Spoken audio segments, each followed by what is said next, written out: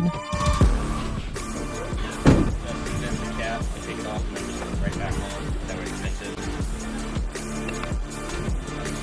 We're gonna use FL 500S motorcraft. I like to do this little trick. Take the filter, put it upside down like that. You can pre-pour.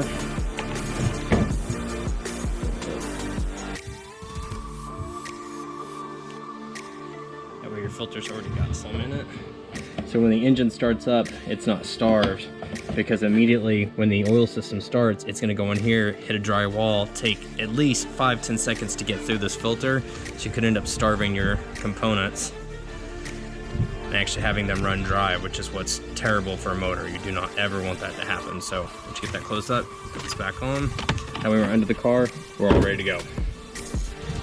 So with this on the ground, it's not on jacks or anything, you can reach the bolt right here. That's the drain bolt, and here's your oil filter. So you want to make sure you get the low profile oil pan that will fit underneath both, just like that. Slide it around. Yep, 15 millimeter, just like that.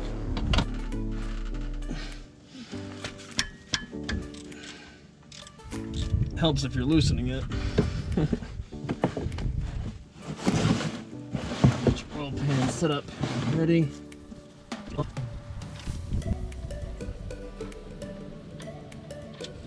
Boom, there we go.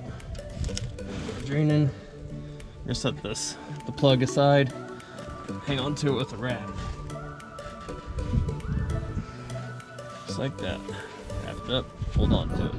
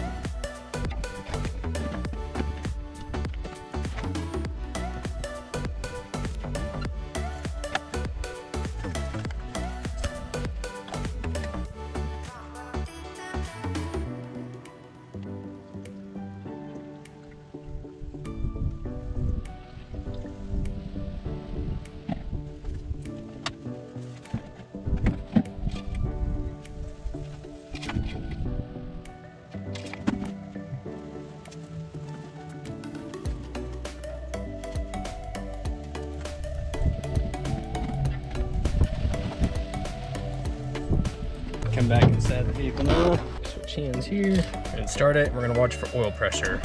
All right, with the vehicle running, we're gonna go to settings. We're gonna go down to life reset under convenience. We're gonna set it to 100%. You just press and hold. Setting complete. There we go. Now we can go back out. Put your system check. Yeah, I know about. All right, 100% oil life. We are good to go on that. Now we can shut it off. We're gonna go out and double check the oil. Oil stick. It's always best to wipe it and then put it back in for a clear reading. Otherwise, that's just been in the running motor. There we go. Check it. We're in the crosshatch. We're a little bit low on it though. We need to aim a little higher. Oh, you can see that. Need to aim just a little bit higher.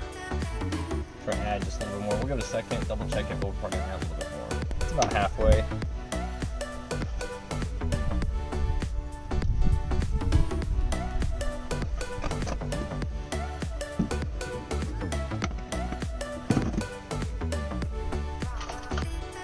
See that?